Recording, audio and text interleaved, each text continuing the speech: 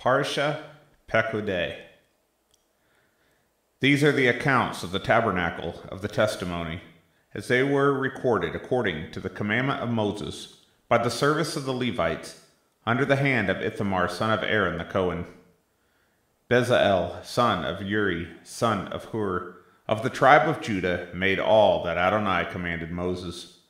Along with him was Aholiab, son of Ammishamach, of the tribe of Dan, a craftsman, a skillful workman, and a weaver of colors in blue, purple, scarlet, and fine linen.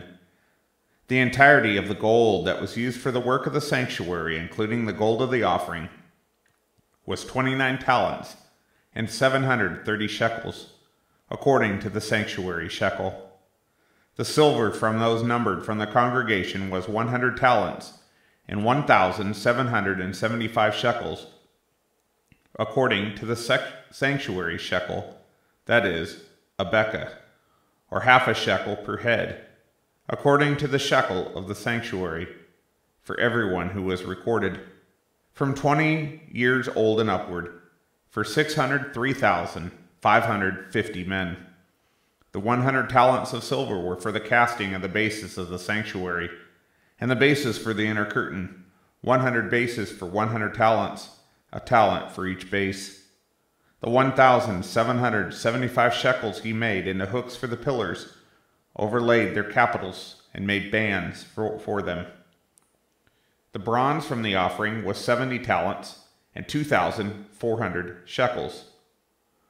With it he made the bases for the entrance of the tent of meeting, the bronze altar, the bronze grating, all the utensils for the altar, along with the bases of the courtyard all around, the bases for the gate of the courtyard, as well as the pegs of the tabernacle and the pegs for the courtyard all around.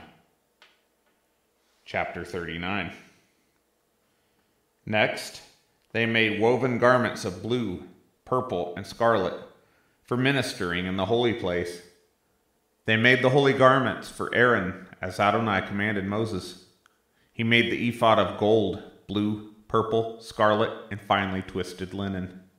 They hammered the gold into thin plates and cut it into threads to work it in with the blue, purple, and scarlet within the fine linen, the work of a skillful craftsman. Then they made shoulder pieces for it, joined together at the two ends. The artfully woven band on the ephod with which to gird it was of the same piece and the same kind of workmanship of gold, blue, purple, scarlet, and finely twisted linen, as Adonai commanded Moses. They placed the onyx stones enclosed in settings of gold, etched with the engravings of a signet seal, according to the names of Bnei Israel. He put them on the shoulder pieces of the ephod to be memorial stones for Bnei Israel, as Adonai commanded Moses. He made the breastplate, the work of a skillful craftsman, like the work of the ephod, of gold, blue, purple, scarlet, and finely twisted linen. It was square and folded doubled, a span long and a span wide. They mounted within it 4 rows of stones. A row of ruby, topaz, and emerald were the first row. In the second row was a turquoise, a sapphire, and a diamond. In the third row were a jacinth, an agate, and an amethyst. And in the fourth row were a beryl, an onyx, and a jasper. They were enclosed in fittings of gold within their settings. The stones corresponded to the names of Bnei Israel, like the engravings of a signet seal, each one according to its name for the 12 tribes. They attached braided chains to the breastplate of wreathed work from pure gold. They made 2 settings of gold and 2 golden earrings, and set the 2 rings on the 2 ends of the breastplate.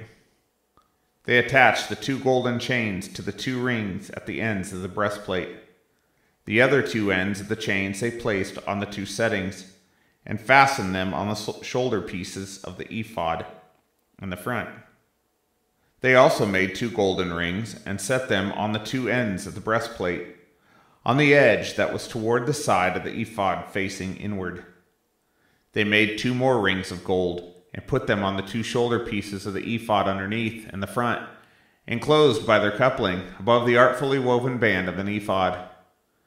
Then they bound the breastplate by the rings to the rings of the ephod with a blue thread, so that it would rest on the artfully woven band and not be loosened from the ephod, as Adonai commanded Moses.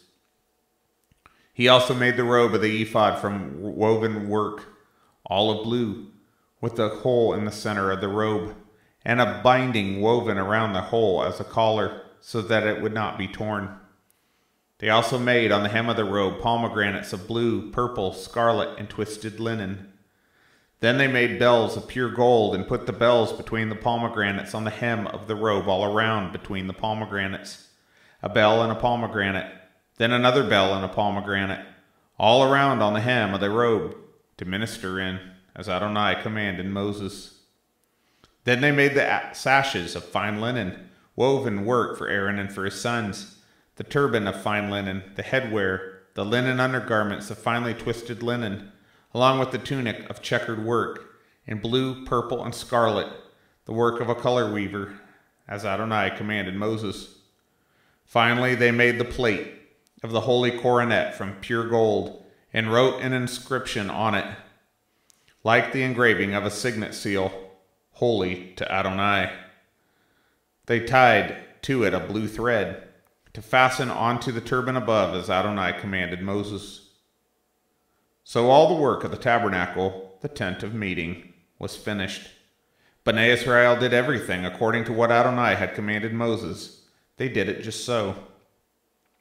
Then they brought the tabernacle to Moses, along with the tent and all of its furnishings, its clasps, its boards, its crossbars, its pillars, and its bases, along with the covering of ram skins dyed red, and the covering of seal skins, the veil of the curtain, as well as the ark of the testimony with its poles, and the atonement cover, the table and its utensils, the showbread, the pure menorah with its lamps to be set in order, along with all of its utensils, and oil for the light, the golden altar, the anointing oil, the sweet incense, the altar, the curtain for the entrance of the tent, the bronze altar, its grating and its poles, along with all its utensils, and the basins and its base, the hangings for the courtyard, with its pillars, its bases, and the curtain for the gate of the courtyard, with its cords and its pegs, along with all the instruments for the service of the tabernacle of the tent of meeting, as well as the woven garments for ministering in the sanctuary, the holy garments for Aaron, the Cohen, and for his sons to serve as Kohanim. According to everything that Adonai commanded Moses, Bnei Israel had done all the work just so. When Moses saw the entire work, and that they had done it just as Adonai had commanded, Moses blessed them. Chapter 40. Then Adonai spoke to Moses, saying, On the first day of the first month, you will set up the tabernacle of the tent of meeting. You are to put the ark of the testimony there, and screen off the ark within the curtain. Then bring in the table, and set in order the bread that is on it. Bring in the menorah, and light its lamps. Set the golden incense altar in front of the ark of the testimony, and hang the curtain over the entrance of the tabernacle. Set the altar of burnt offering before the entrance of the tabernacle, the tent of meeting. Set up the basin between the tent of meeting and the altar, and put water in it. Set up the courtyard all around, and hang the curtain of the gate of the courtyard. Take the anointing oil and anoint the tabernacle and everything within it. Consecrate it, along with all its furnishings, and it will be holy. Also, you are to anoint the altar of burnt offering with all its utensils and consecrate the altar. The altar will be most holy. Then you are to anoint the basin along with its base and sanctify it. Bring Aaron and his sons to the entrance of the tent of meeting and wash them with water. Put the holy garments on Aaron, anoint him and consecrate him so that he may minister to me as a Cohen. Also bring his sons and put tunics upon them. You are to anoint them as you did their father, so that they too may minister to me as Kohanim. Their anointing will be for an everlasting priesthood throughout their generations. Moses did so just as Adonai had commanded him. Now it happened during the first month of the second year, upon the first day of the month, the tabernacle was raised up. Moses raised the tabernacle, laid its bases, set up the framework of boards, put in the crossbars, and stood up its pillars. Then he spread the tent over the tabernacle and put the covering of the tent on it, just as Adonai had commanded Moses. He placed the testimony into the ark, set the poles on the ark, and put the atonement cover on top of the ark. He brought the ark into the tabernacle, set up the curtain as a screen, and screened off the ark of the testimony, just as Adonai had commanded Moses. Then he set up the table inside the tent of meeting, on the side of the tabernacle northward, outside the curtain. He set a row of bread in order upon it before Adonai, just as Adonai had commanded Moses. Then he placed the menorah in the tent of meeting, over against the table, on the south side of the tabernacle. Then he lit the lamps before Adonai, just as Adonai had commanded Moses. Next he placed the golden altar in the tent of meeting before the curtain, and he burned sweet spices of incense there, just as Adonai commanded Moses. He hung the curtain over the entrance of the tabernacle. Then he set the altar of burnt offering at the entrance of the tabernacle, the tent of meeting, and offered upon it the burnt offering and the grain offering, just as Adonai had commanded Moses. Next he set up the basin between the tent of meeting and the altar and put water in it for washing, so that Moses, Aaron, and his sons could wash their hands and their feet there. When they went into the tent of meeting, and when they came near to the altar, they washed, just as Adonai had commanded Moses. He set up the courtyard around the tabernacle and the altar, and set up the screen at the gate of the courtyard. So Moses finished the work. Then the cloud covered the tent of meeting, and the glory of Adonai filled the tabernacle. Moses was unable to enter into the tent of meeting, because the cloud resided there, and the glory of Adonai filled the tabernacle. Now whenever the cloud was taken up from over the tabernacle, Bnei Israel went onward throughout all their journeys. But if the cloud was not taken up, then they did not move out until the day that it was.